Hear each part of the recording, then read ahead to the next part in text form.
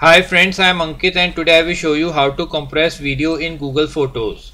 Friends, as we all know, video requires a lot of storage space, so it's always better to compress your video before saving it on Google Photos. So in your browser, first you need to open Google Photos website. So in URL type photos.google.com.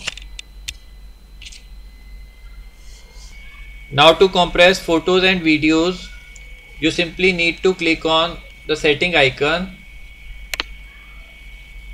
In settings, you need to select the second option, storage saver.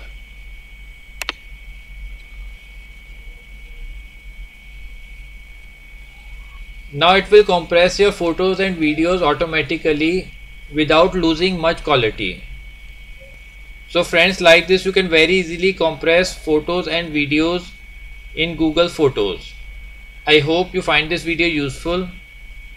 If you like the video, then press on like button and don't forget to subscribe our channel and press on bell icon to receive email notifications free of cost.